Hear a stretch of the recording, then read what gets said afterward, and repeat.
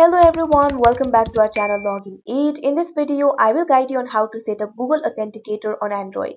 So if you also want to set up Google Authenticator on Android, this video is just for you. Follow the simple steps and you'll be able to do it. So first of all, make sure to install the application Google Authenticator and log into it. Now what you have to do is open the Gmail application. Make sure you're logged into the account that you want to set up. Now tap on the profile that you can see at the top right corner of your screen. You can see over here this kind of pop-up will appear. You'll be able to see your name and Gmail over here. Tap on the Google account option that you can see right over here. Now you'll be led to this kind of interface. You can see your name over here. You can also see your Gmail. And just below it, you'll be able to see several options like home, personal info, data and privacy. Slightly scroll to left. Now here you'll be able to see the security option. All you have to do is tap on it. Now you'll be led to this kind of interface. You can see several options over here. Find the option for two-step verification. After you find the option two-step verification, simply tap on it. Now you can see over here you'll be led to this kind of interface. Scroll down.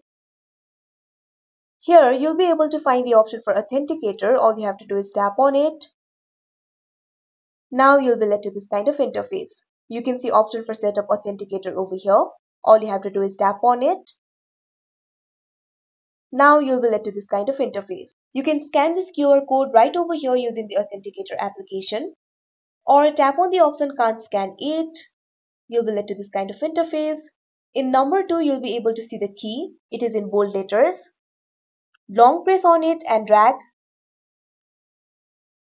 Now you'll be able to see the copy option over here. All you have to do is tap on it. Now you can see over here the key is copied. Now what you have to do is go to Authenticator application. Simply launch open Google Authenticator. Due to privacy and security reason, Google Authenticator does not allow you to record.